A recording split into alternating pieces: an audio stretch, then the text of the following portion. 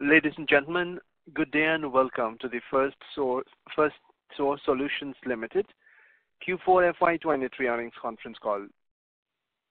As a reminder, all participants' lines will be in a listen-only mode, and there will be an opportunity for you to ask questions after the presentation concludes. Should you need assistance during the conference call, please signal an operator by pressing star and 0 on your touchtone phone.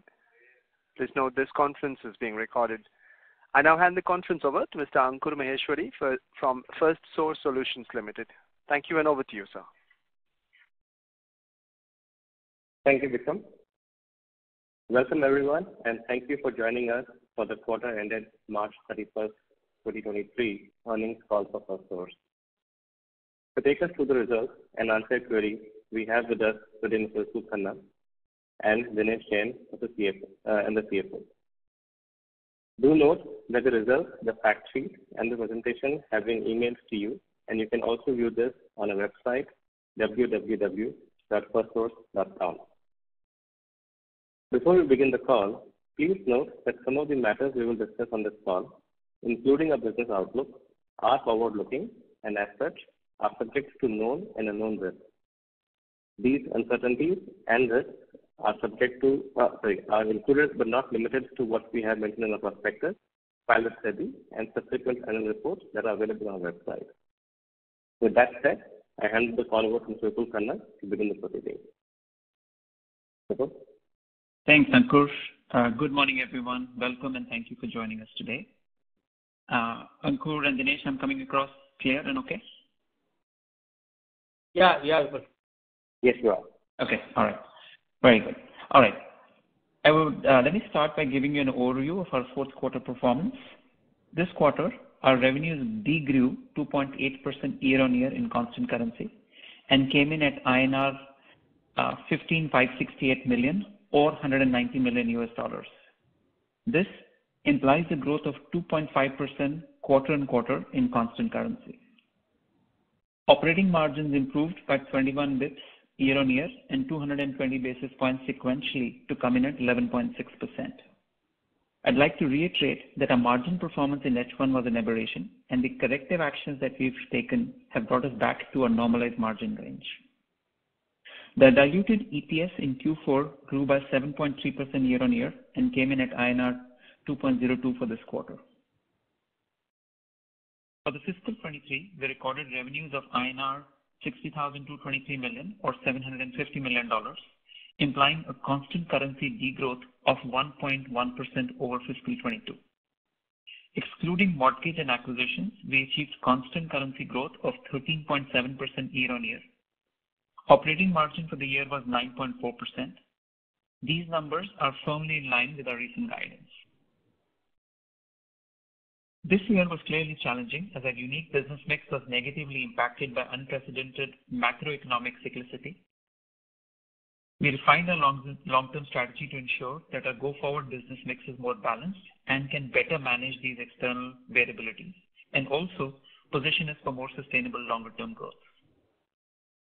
As a quick reminder, the key components of our strategy are: 1, to diversify within the BFS and CMT verticals and expand into select new subsegments of healthcare and CMT with the overall goal of reducing exposure to macro cyclicity and driving the next phase of our growth. 2, drive growth in our chosen verticals by building adjacent capabilities, by systematically adding new clients, and by growing existing strategic accounts. And 3, leveraging our digital tools and services to create more cost efficiency and build new digitally powered solutions. We are as much focused on harnessing rapid developments in AI, especially generative AI. Against this strategic framework, we had a number of critical achievements during fiscal 23. Let me first start with the theme of diversification. In BFS, we made good progress in growing the collections and UK BFS segments. We are pleased with the organic constant currency growth of 18.3% in our BFS portfolio ex-mortgage. In CMT, we reduced our concentration of our top client from 80% of CMT revenues in fiscal 22 to 70% in Q4 of fiscal 23, but consciously growing the other parts of this segment. Excluding the top client, This portfolio has grown strongly at 44% year-on-year, led by growth in EdTech, tech, and collections in the communication segment. We continue to build new capabilities in adjacent areas, for instance, FinCrime Ops in BFS, and extending our digitally empowered contact center solution for the EdTech world to drive a better learner CX. We launched our consulting practice IDEA and our data integrity practice. In the first year, we converted 4 consulting engagements to annuity contracts. The utility segment within the diverse vertical grew nicely 43% year-on-year, albeit in a small base on the back of our DECX or digitally empowered contact center offering, its maturity and digital connections. Let's talk briefly about our delivery ecosystem. We expanded our delivery footprint to 2 new geographies, Mexico and South Africa, and further strengthened our Philippines operations to help address the increasing challenge of sourcing the right talent and the client need for greater value extraction. Now, we are present in 6 countries. And finally, driving growth through new client additions and systematic account mining. We added 73 new clients this year, and we did well to expand most of our key relationships across non-mortgage BFS, CMT, and HPHS. Our approach for fiscal 24 continues to refine these building blocks. As we look forward to the start of the new fiscal, I'm confident that we have reduced cyclicality in our business, even as the global economic environment and sentiment is increasingly uncertain. From a current vantage point, we are expecting to achieve constant currency growth of 2 to 5% in fiscal 24 with an operating margin range of 11 to 12%. This factors in a sequential decline in Q1 followed by steady growth from Q2 onwards. This guidance assumes a 3% revenue headwind from our mortgage business given H1 of 23 was higher than H2 of 23. A 3% revenue headwind from our onshore-offshore estate rebalancing. I have spoken previously about our intent to grow offshore more meaningfully. I'm pleased with the progress. We are in advanced discussions with a couple of key clients to realign their onshore-offshore footprint during this fiscal year. While the absolute revenues realized will decline due to billing rate differential, we expect the margins to expand. Operating margins will benefit from the multiple initiatives in fiscal 23 to take cost out and protect margin erosion. We are now back to our normalized margin range. The key levers that we have factored in our operating margin guidance are margin recovery across mortgage business and the acquired businesses, onshore-offshore rebalancing, and growth in our digital service line. Operating margin should remain in our desired range through this year. Let's talk in detail about the key trends in our industry segments to give you a better color on our growth drivers. Starting with mortgage, the last 12 to 18 months have been turbulent for this industry to say the least. The mortgage segment clearly took the bulk of the mindshare for both you and us alike. We believe that the industry has moved past the worst of the volatility triggered by this unique economic cycle. Interest rates have been moving within a narrow range, and the industry expects a modest pickup in volume over the next 12 months. We are confident that we can manage any further volatility without a material impact on our overall performance, especially considering that this segment now contributes less than 9% of our overall revenue. For our portfolio, we also believe that volumes have more or less bottomed out, and we should not see a material decline unless there is a significant shift in the macro environment. We continue to focus on adding new clients and scaling capabilities to accelerate diversification beyond origination. Most of the pipeline activity currently is around servicing and capital markets. For fiscal 24, we are projecting mortgage to operate closer to our Q4 fiscal 23 exit run rate for H1, and then moderate growth in H2 based on recent wins and current pipeline. In the collections segment, the consumer credit metrics continue to soften, which is a positive for our business. Overall, U.S. card debt delinquencies rose to 2.25% versus 2.09% in the last quarter, and the charge-offs were at 2.55% versus 2.11% in the last quarter. Over the last couple of weeks, most of the large US banks declared their Q1 calendar 23 earnings. The consistent themes across these commentaries were: 1. Consumer debt is now higher than pre-pandemic and credit tightening has begun. 2. Consumer balance sheets are still quite strong and remain near all-time high, driven by low unemployment rates and high wages. And 3. Delinquencies, while still below 2020 levels, are expected to rise. The provisions made for credit losses by these banks are gradually climbing each quarter. Considering the above trends, we expect our collection business to witness a gradual recovery throughout the year. The sales activity and the new client additions remain strong, and we added 6 new clients in Q4 of fiscal 23. For fiscal 24, our key priorities for the collection business are: 1. We continue to diversify collections as a multi-industry offering with penetration into fintech, auto, and across telecom and utilities. Expand geographically to the UK. 3. Stay focused on the digital collections platform's roadmap and reduce new client onboarding timeline. And 4. Drive revenue and margin growth in our legal collection segment. UK BFS continues to deliver strong growth. We are actively pursuing expansion across our key banking relationships by penetrating into new divisions and focusing on growing offshore. There is continued focus on digitization of contact centers through call deflection to self-serve and chat. We continue to see good growth in FinCrime operations as well. The growth in UK BFS has helped us diversify in the broader BFS segment and de-risk from mortgage concentration. We expect the momentum to continue well into fiscal 24 with a sharp focus on new client additions and more offshore business activity. Shifting to healthcare, this segment remains steady. The business continued to grow well and clocked an 8.7% year-on-year growth for fiscal 23 in constant currency terms. The growth rate has slowed down primarily from conclusion of project-based engagements, delays in deal closure, and continued softness in the provider segment.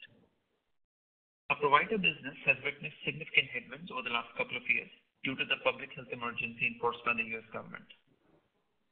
As per the recent government notification, the PHE, or the Public Health Emergency, will finally be lifted on May 11, 2023, so in a week from now, fingers crossed, ending the automatic Medicaid enrollment provision that has been in place since 2020.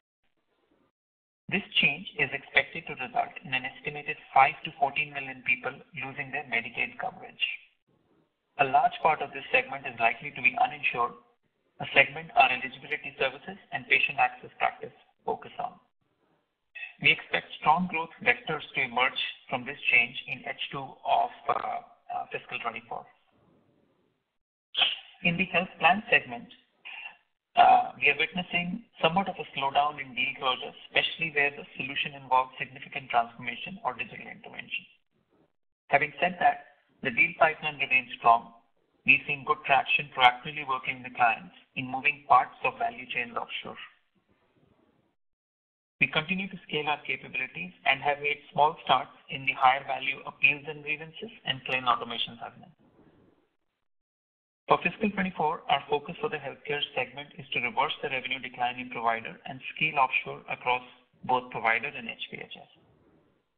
Over the last 12-18 months, we've had several marquee wins in our digital intake practice in HPHS.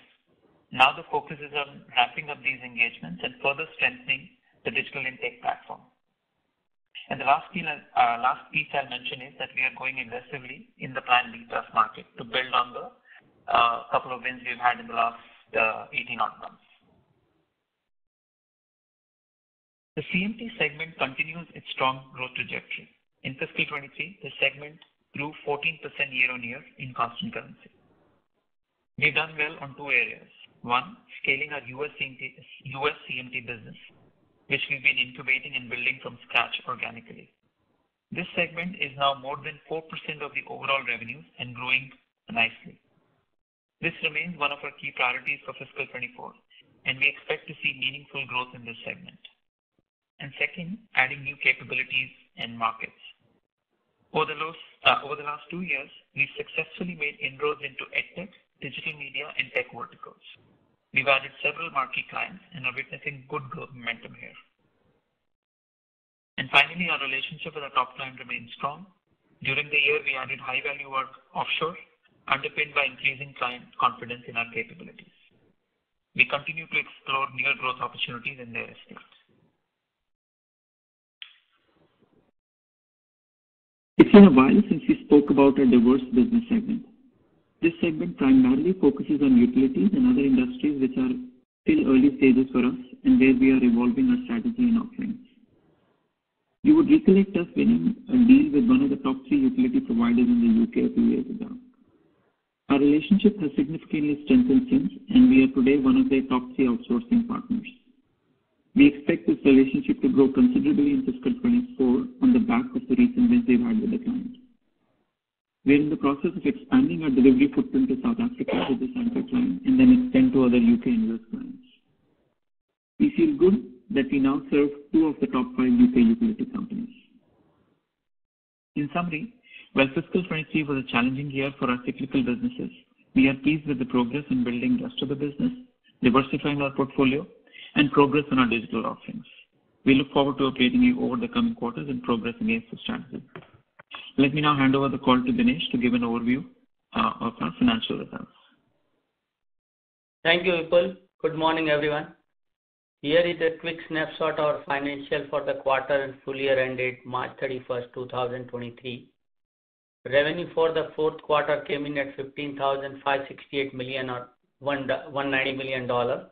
This implies a year-on-year growth of 0.8% in revenue terms and constant currency terms degrowth of 2.8%. For the full year, revenue came in at $60,223 million or $750 million, implies a year-on-year growth of 1.7% in rupee term and constant currency term degrowth of 1.1%. On a margin front, operating margin came in at rupees 1,799 million or 11.6%. This is an expansion of 220 basis points quarter on quarter.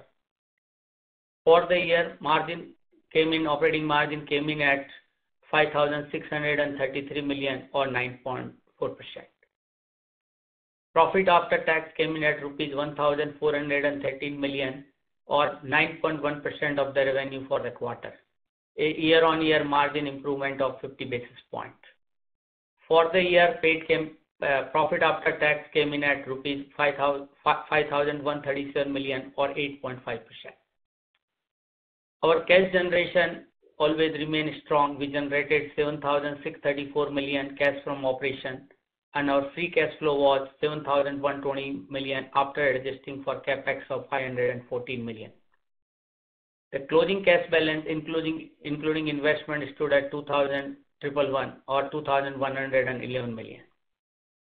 Net debt stand at 6,159 million of $75 million, which in compared to last year, almost at 26% lower. Last year, our debt was 8,013 million or $106 million. DSO came in at 60 days versus the 61 days last quarter. Tax rate for the full year was around 16.5%. For the FY24, we expect to be range of 18 to 20%. And in that, we also factor that you guys are aware that UK tax rate is moving from 19% to 25%. So that will have also some percentage increase in the tax rate which we are seeing. On our forex hedging, we have coverage of GBP 44 million for the next 12 months with an average rate of 102 rupees to the pound, and coverage of $60 million with average rate of 84 rupees to a dollar. For 12 to 24 months, we also done some coverage on pound book, which is 12.5 million pound with an average rate of 105 rupees to the pound. In addition, we also take some of the option product which to realize it better forward rates, and those are the option product which does not have any impact due to the currency movements to the negative side. This is all from my side. Now I'll open up for the Q&A and move back to the moderator. Thank you very much, sir. Ladies and gentlemen, we will now begin the question and answer session. Anyone who wishes to ask a question may press star and 1 on their touchtone telephone.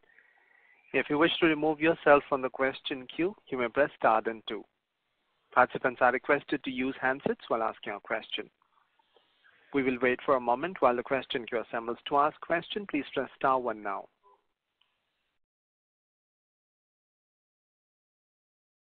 We take a first question from the line of Rahul Jain from Dolat Capital. Please go ahead. Yeah, hi. Thanks for the opportunity. Just wanted to get a little bit clarity on the operating margin side outlook that you have shared. Based on, the kind of savings that you have done in this course of quarter, and you seeing growth coming back into the business. And so from that perspective, you think this 11 to 12% margin is a bit on the conservative side, or you think some more cost factor that would you need to take care during the course of the year, which makes you think that this is the ideal margin for you for the next year? Hi, Rahul. So look, operating margin, as we said, we've steadily been improving after a very rough H1. Q4 was 11.6%, and we got into 11.12% for the year. I think we've done well on the cost discipline and aligning our cost to the business volumes that we had, especially mortgage. As we go into the next year, as you said, there will be some growth, decent growth sort of coming sort of virtually across segments.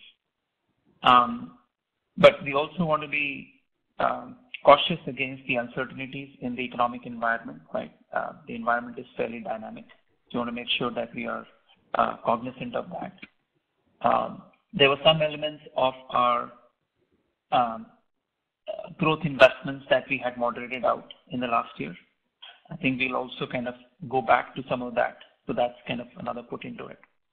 And overall, I think we feel good that we're starting off a good base, and if we can get the momentum through the year, we should be able to kind of meet this profit margin, the operating margin.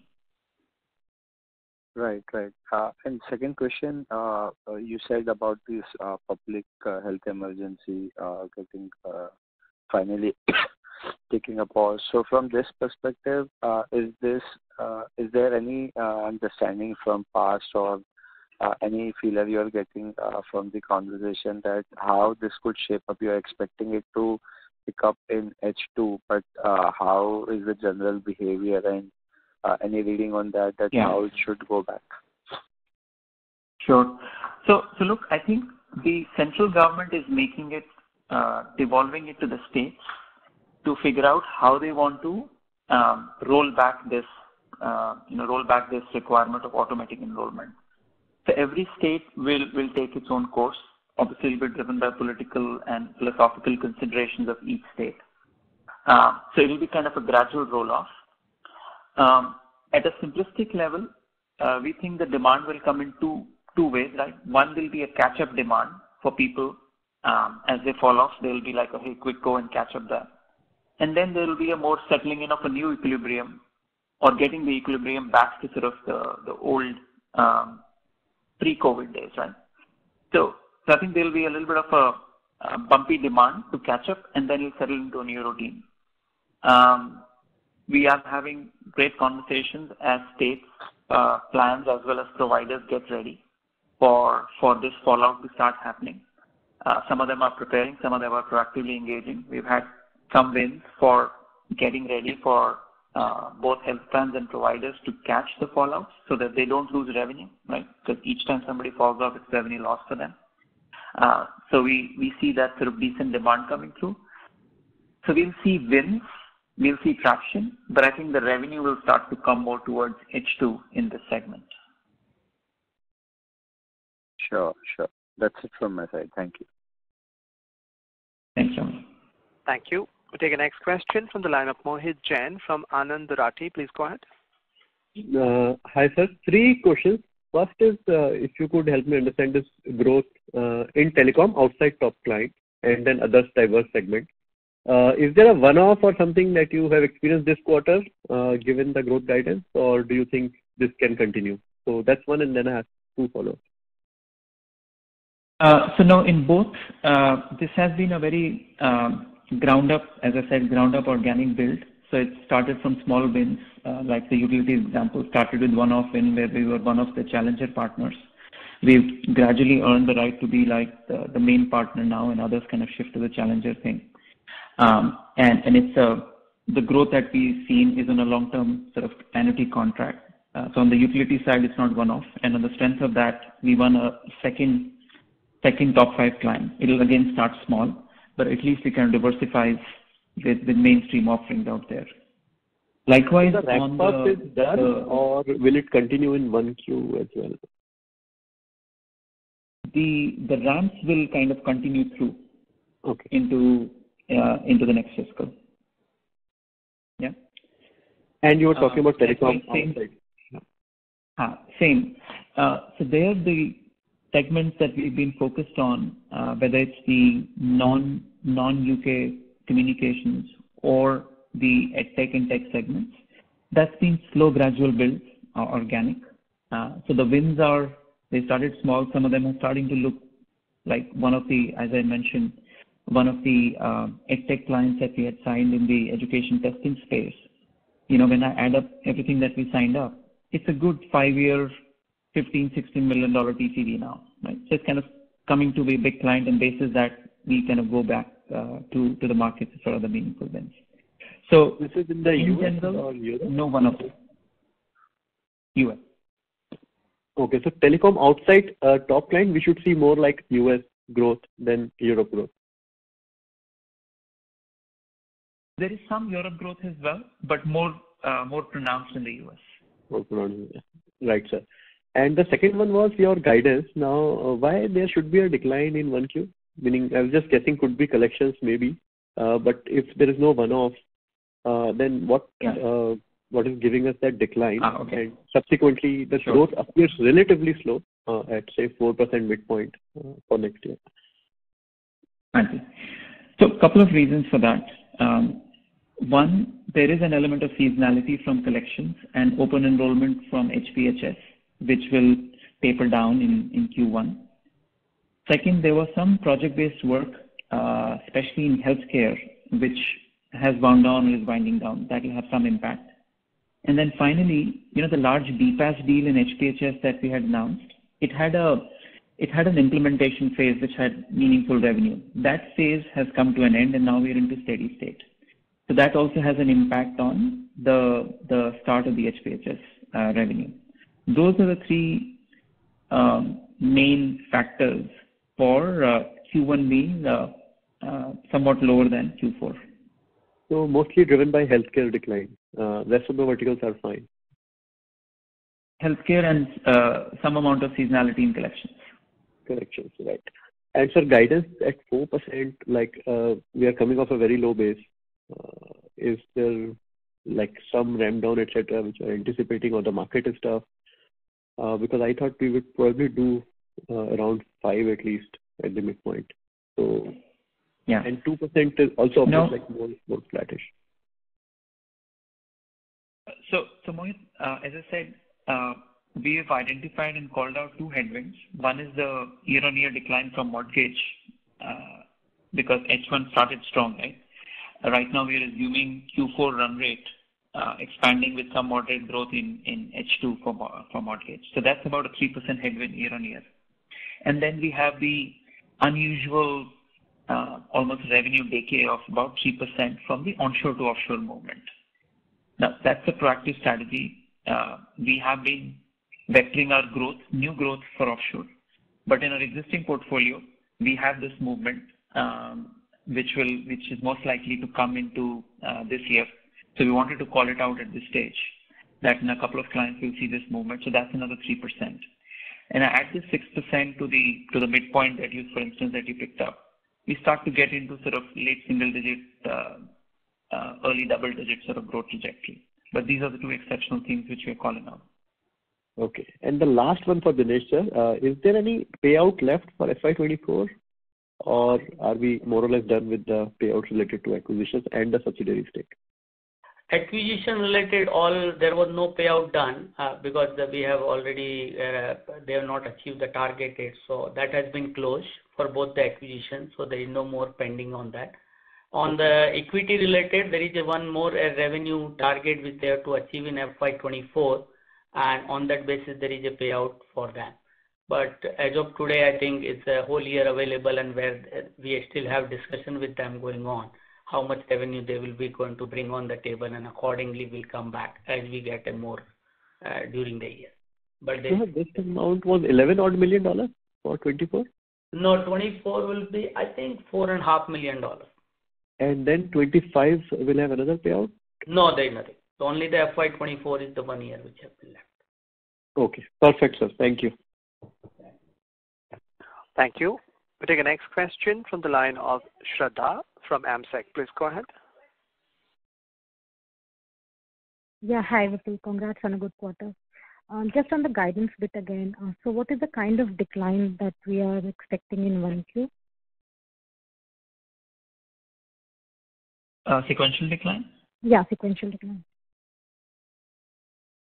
At this stage, we think it will be between 1 to 2%, maybe slight, sort of that range. 1 and 3%. Or let's call it 1 to 2.5%. Okay. So this is primarily related to the project work ramp down that we are expecting in healthcare. Healthcare, the implementation phase being over for a large program, and then the seasonality of collections. Because if the tax seasonality of. Right. So if we talk of a, say, 2.5-3% decline in 1Q, then I think starting 2Q to get to the mid end of the guidance, you would have to do some heavy lifting. So what kind of visibility do we have to be talking of, achieving the mid end of the guidance if you're talking of a 3% kind of a decline in 1Q? Yeah. So the way we are looking at it, it translates to a CQGR of about 3.5 to 5% from Q2 to Q4, right? In those 3 quarters. I think if you think about the collections, I think it will build up. We've seen signs for that. We have good traction in the healthcare segment from a deal closure standpoint, which we know is under implementation, and as we get into Q2, we'll start to see revenue kind of booked from there. I talked about growth coming back to providers, right? So we've been conservative for H1 for provider. We think it should result into something meaningful in provider. And then our new businesses that we are talking about, right now, obviously they're on small base, so we are expecting pretty good revenue growth from them. So I think we add up all that. We feel pretty good about the guidance that we're giving at this stage. The newer businesses, obviously, you know that they're still pretty young. The pipeline is building. So to that extent, the pipeline is binary in the sense you don't have a big pipeline that if you even if you lose 2/3 of the deal and even 1/3 of the deal, you'll kind of get your numbers. Today, when you have smaller pipeline, is binary. If we have some good wins, right, we should have better numbers. If we don't, that's what we model in at this stage on the 2 to 5% guidance. So I'm trying to give you colors of the different businesses and how we think it will play out through the year to get to that 3.5-5%. It is based on more of hope of recovery in second half because the seasonality the collections business seasonality will play out and the healthcare provider segment growth will play out only in the second half. So maybe we are talking of very high growth rates in 3Q and 4Q, and that is just based on hope of recovery, right? I mean, rather than anything concrete in the deal pipeline as such currently. No, I wouldn't say that.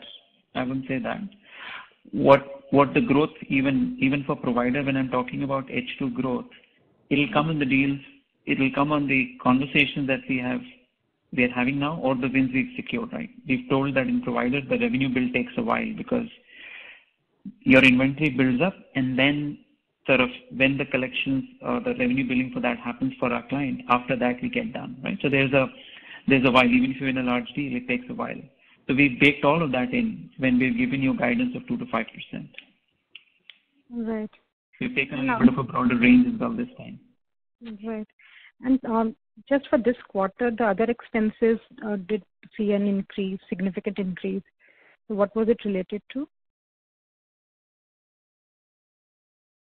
I think other expenses is not a this is in the new collection business which we got, which is the legal. As the revenue grows up in that segment, there is also the work we do with the business associate, which is part of other expenses. So that's the reason this expenses is higher, but that is along with the revenue which we get through that. So there is no exceptional as such to be. Okay.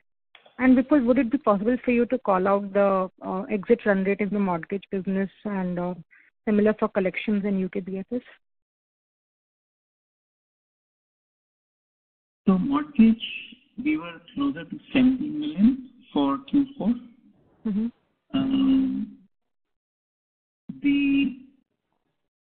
I don't have the breakdown between collections handy, but collections put together, we were closer to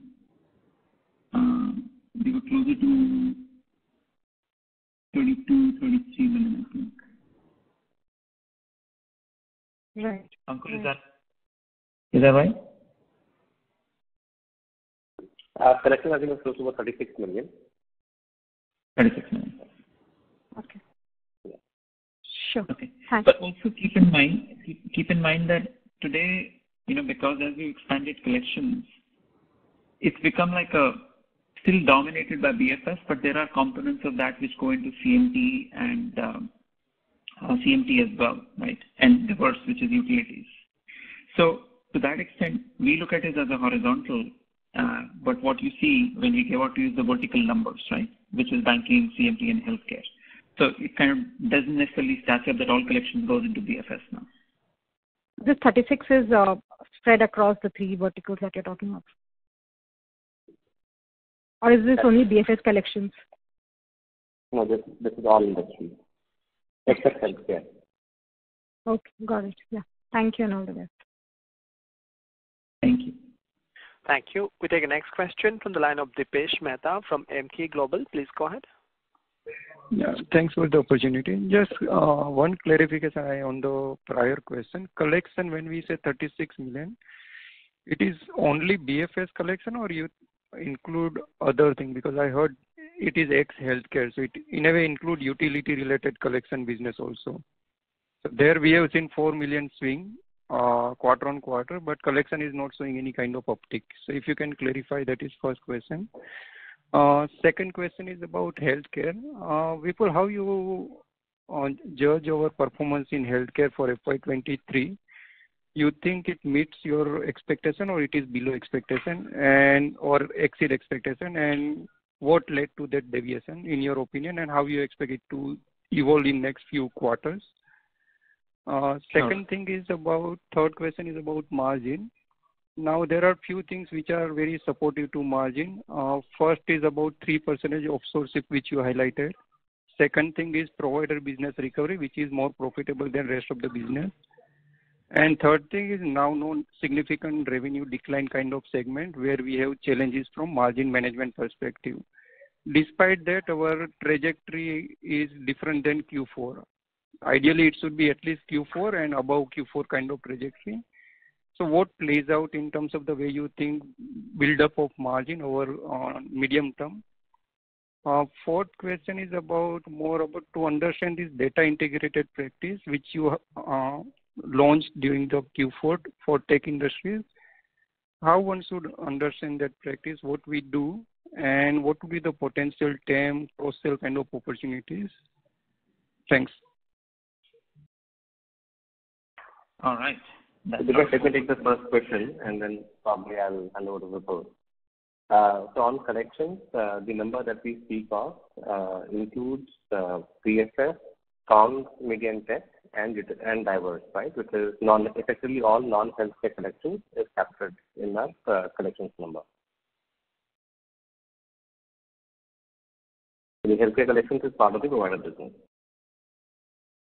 Then Ankur, in that case, the 4 million swing which we are seeing in diversified industries should also get reflected in collection revenue trajectory, which is not the case. So what explains that deviation? So that was all entirely coming from the collections vertical. I think as Vipul talked about in the opening remarks, that growth is a function of our efforts from the large clients, large entity clients in the contact center practice area, DEPC practice area, as well as new wins and some element of growth coming from collections utilities line. The entire core is definitely not from that segment. Yeah, because if I remember correctly, last time we highlighted collection is around 34-35 million for Q3. This quarter we are saying 36 million.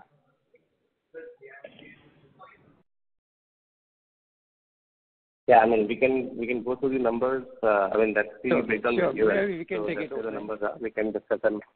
Sure. Okay. On the healthcare question, Dipesh, let me give you some color and then I'll come to sort of where I think in terms of against my expectation.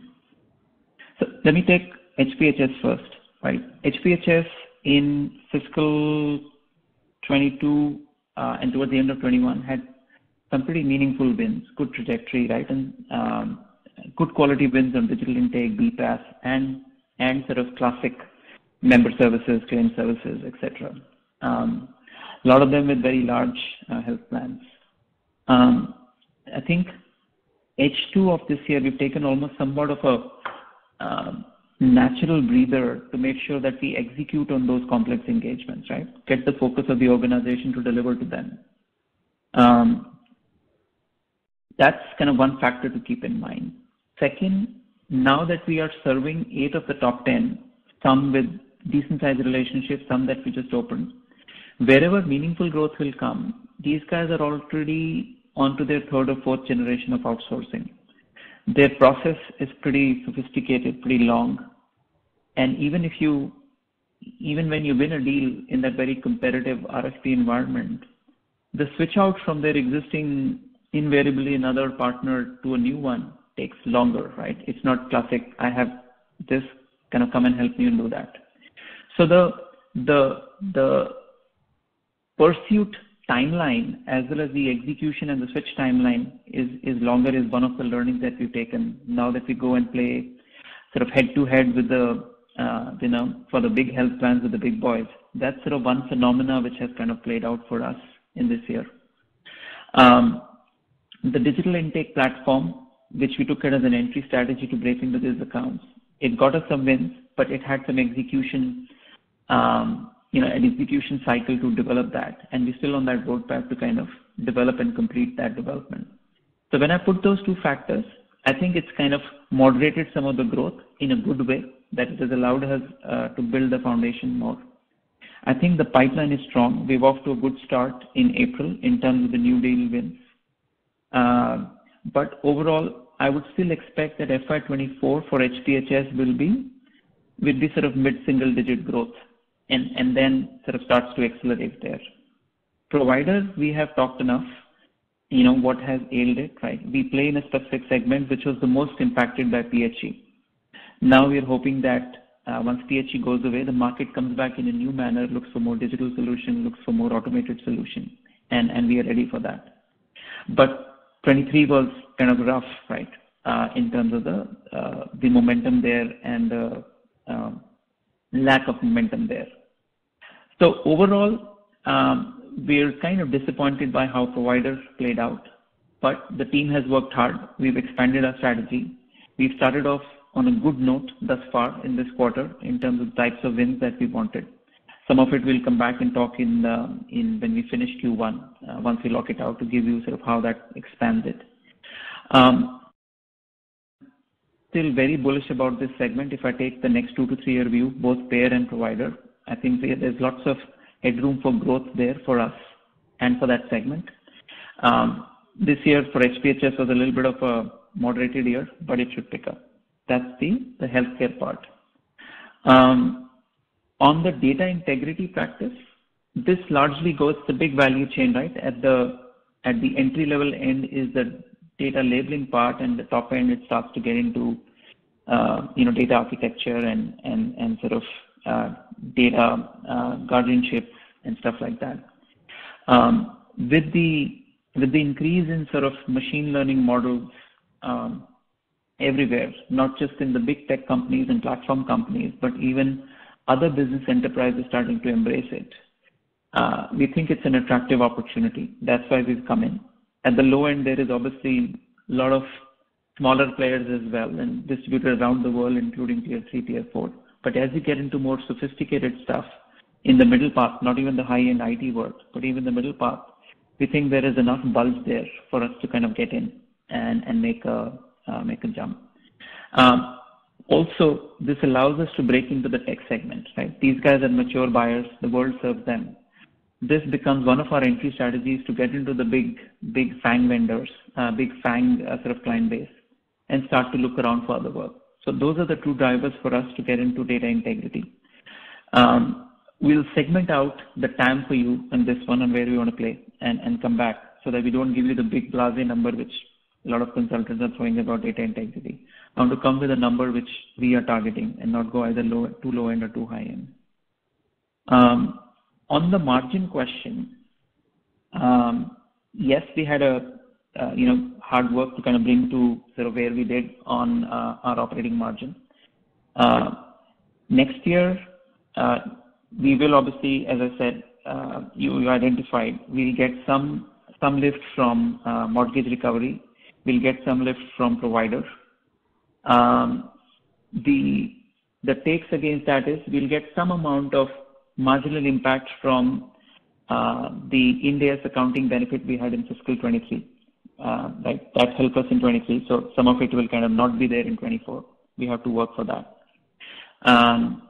But overall, I want to be cautious in terms of what we guide. It's early on, right? A lot of uncertainty in the market out there at this point in time. So we want to make sure that we start cautiously, and as things kind of play out, we'll see if we need to do anything else to the margin guidance at this stage. But for this number, 11 to 12%, we feel good. We see good paths to sort of achieving this number at this point in time. Understand. Thank you very much. To add on the margin, anything to add on the margin question? No, Paul, I think we are okay. Okay. Thank you. We take the next question from the line of Ruchita Karge from iWealth. Please go ahead. Hello, sir. A very good morning and congratulations on a good set of numbers. So basically, I missed your opening statement. So if you could just repeat what was the guidance on the sales side, and if I heard it right, the operating margin is what you're saying is 11 to 12% guidance. Correct. The revenue growth guidance, Ruchika, at this stage we are saying will be between 2 to 5% for fiscal 24, after baking in a 3% headwind from the mortgage business year-on-year decline from, given H1 was higher, and about 3% headwind from the offshore-onshore estate rebalancing we expect with some of our key clients in later part of this year. Okay. And the operating margin, which currently in FY23, you did around 13%. So that you're reducing it further? No. 11?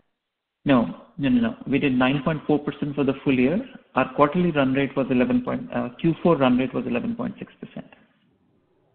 Is it the EBIT margin that you're talking about post depreciation? Yes. Operating margin is the EBIT. Yeah, you're correct. Okay. So that you're guiding for 11 to 12%. Yes. Okay. Got it. Thank you so much. That is it from me. Thank you. Yeah. Thank you. We'll take the next question from the line of Samir Pardikar from ICICI Direct. Please go ahead. So thank you for the opportunity. Bookkeeping question from my side. So what is the mortgage number for FY23? The full year number?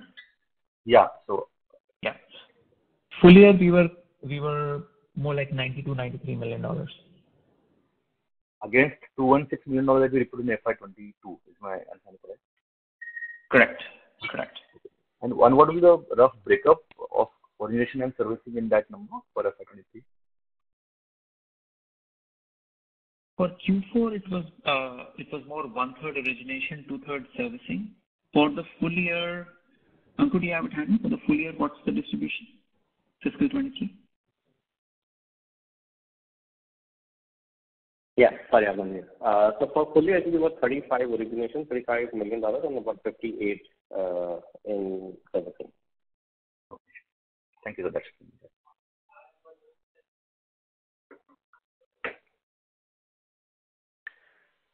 Thank you. We take a next question from the line of Dipesh Mehta from MK Global. Please go ahead. Yeah, thanks for the opportunity. This is slightly medium-term question. Just want to understand potential impact from generative AI or ChatGPT on overall business.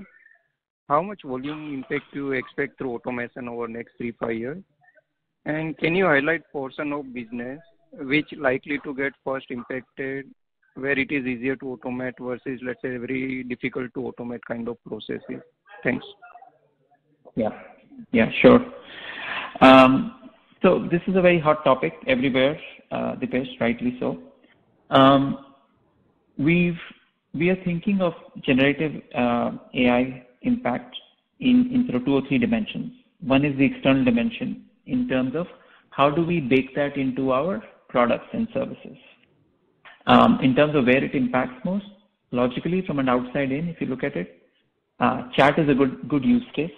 Today, when we humans chat with the customer, once generative AI is able to work within an enterprise boundary, right, and work through sort of extracting data from different systems like a billing system, a customer activity system, a pricing system, whatever else sort of comes out of there, right, product databases, etc. Once generative AI is able to work and pull out data from very structured databases, then I think it's a good use case for chat to become very smart and generative AI helping humans kind of do that.